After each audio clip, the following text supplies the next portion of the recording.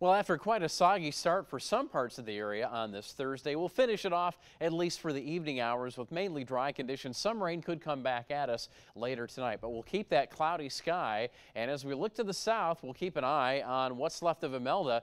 That will provide some heavy rain as the remnants move to the north for the weekend, especially Saturday afternoon through much of Sunday. Here's a look at exact track. And again, as we go through our evening, not much to talk about. Overnight, though, rain could start developing. We could even see it farther west, or I should say farther east than you see here coming in from the west. So don't count out some showers or thunderstorms during the overnight. They'll get out of here tomorrow morning, so Friday afternoon we'll be back to some sunshine and warm winds coming in from the south. That'll get our highs into the 80s, and with the humidity it'll be feeling like about 90 or so, and that might be enough heat and humidity to spark a few isolated showers or thunderstorms as we get into the evening, but don't let that cancel any of your football watching plans. During the daytime, high temperatures spanning the 80s from the low 80s along Highway 20, mid 80s along Interstate 80, and south of I-80 we've got highs into the mid and upper 80s, and again these are the areas that will especially feel like the low 90s or so. Highs toward the middle 80s here in the Metro Quad cities with partly cloudy skies.